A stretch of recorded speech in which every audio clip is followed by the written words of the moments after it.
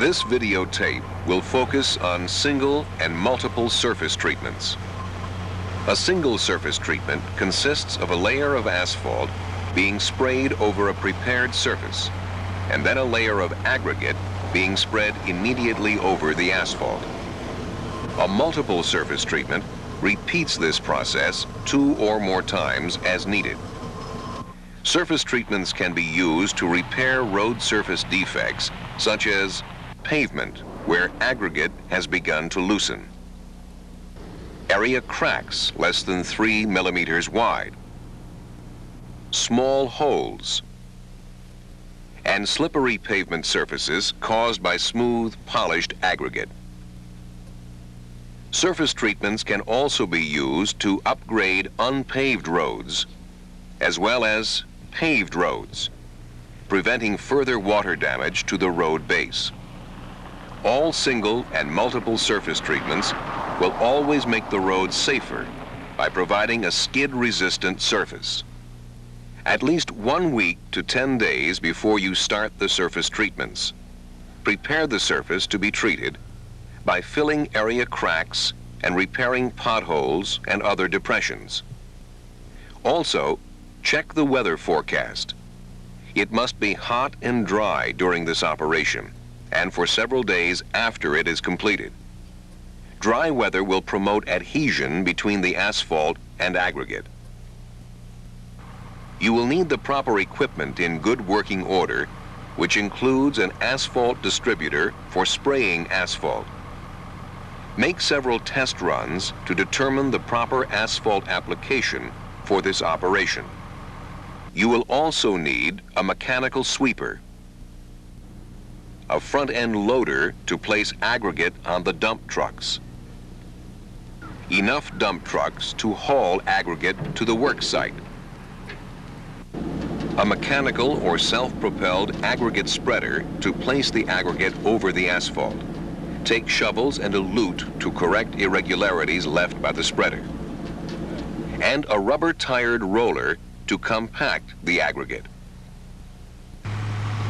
To make a strong, long-lasting surface treatment, you will need 2 types of asphalt. The first type is a low-viscosity asphalt cutback to prime a granular base. The second type is a high-viscosity asphalt cutback, asphalt emulsion, or asphalt cement to surface existing pavement or a granular base which has already been primed. The asphalt cutback can be rapid or medium curing. You will also need medium gravel aggregate, approximately 12 millimeters in size, for the bottom layer of double surface treatments, and fine gravel aggregate, approximately 6 millimeters in size, for the top layer. All aggregate must be clean and dry. We will now look at the 8 basic steps for this operation. Step 1. Place the traffic control devices. Step 2. Clean the surface area. Step 3. Apply the asphalt. Step 4. Spread the aggregate. Step 5. Compact the aggregate. Step 6. Place additional layers for multiple surface treatments. Step 7. Sweep off loose aggregate. Step 8. Remove the traffic control devices. We will now look at each step more closely. Step 1. Place the traffic control devices. Follow correct procedures for proper placement of signs, cones, and barricades. They are important for everyone's safety. If this repair reduces 2 lanes of traffic traveling in opposite directions to 1 open lane, you will need flagmen to direct traffic. For further instruction, refer to the IRF videotape, Traffic Control During Maintenance. Step 2. Clean the area. Sweep the area immediately before the asphalt is to be sprayed. Angle the broom so the dust will blow away from the area. The broom should extend about 30 centimeters beyond the edge of the pavement. Make sure the surface is clean and dry before you apply the asphalt. Step 3. Apply the asphalt. Before you start, make sure the nozzles are clean and set at the angle specified by the manufacturer. Also, set the spray bar height according to the manufacturer's specifications. Check with your maintenance engineer for the proper application rate before you start. To guide the asphalt distributor, place a string line or markers along the edge. Make sure they are placed about 60 centimeters beyond the outside edge to be sprayed. If the new surface treatment is over a granular base, prime this base 1 day before the surface treatment is applied. This allows the asphalt to penetrate as deep as possible, bond loose surface particles, fill small holes, waterproof and harden the base, and provide good adhesion between the base and surface treatment. Before you start spraying the asphalt, let us show you how to set up the spraying limits graphically. Place heavy paper at the beginning and end limits to obtain straight and sharp transverse joints. Make sure you have enough asphalt and aggregate to cover the road surface between the beginning and end limits in one pass. Apply the asphalt at the rate specified by the engineer.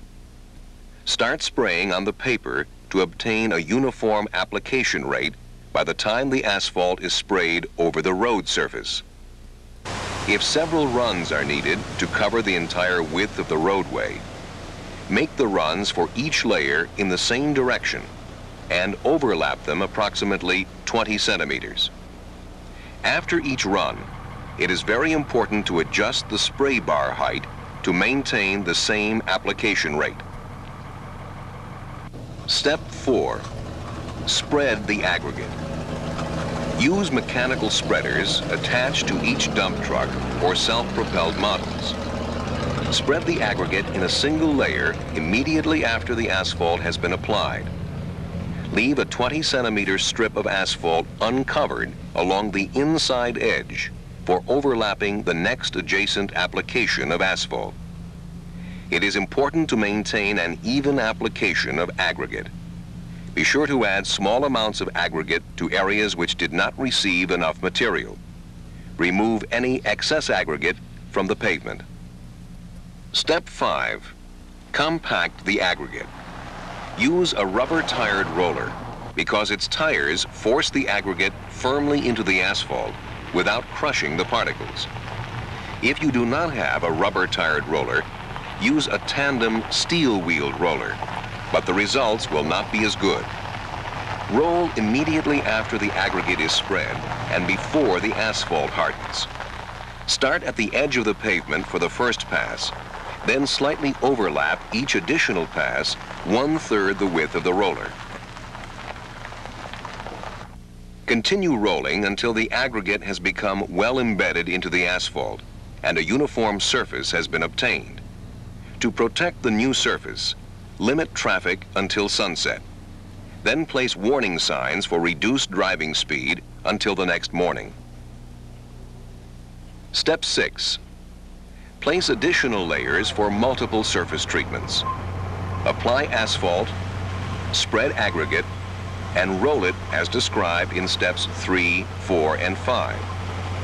Allow at least 1 day for proper curing between each layer of surface treatment. Operate the asphalt distributor in the opposite direction used for the previous layer. This will correct too much or too little asphalt being sprayed over the same road surface. Also, reduce the application rate for the asphalt as determined by the engineer. Spread the aggregate in the same direction used for the asphalt binder. The aggregate should be 1/2 the size of aggregate used in the previous layer. Step 7. Sweep off loose aggregate.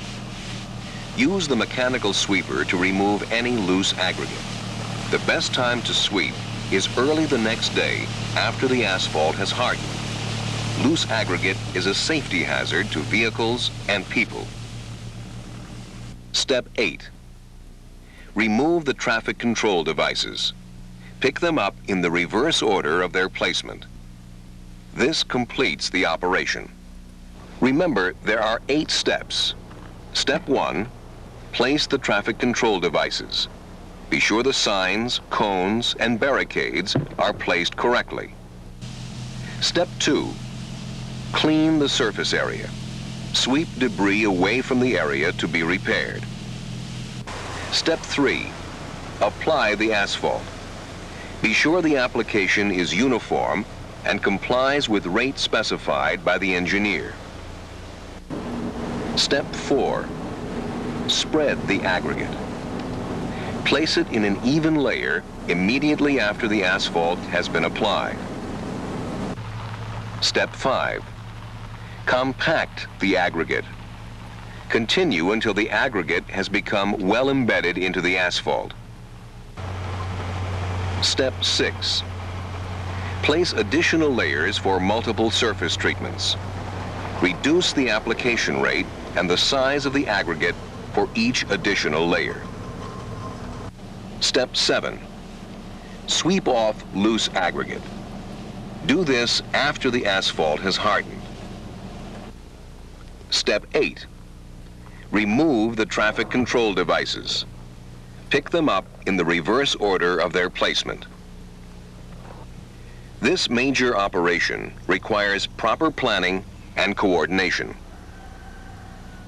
You must closely coordinate this work with your maintenance supervisor or maintenance engineer several times during this operation. Also, your instructions to the workers must be clearly understood. Surface treatments provide a smoother riding surface and extend the useful life of the road.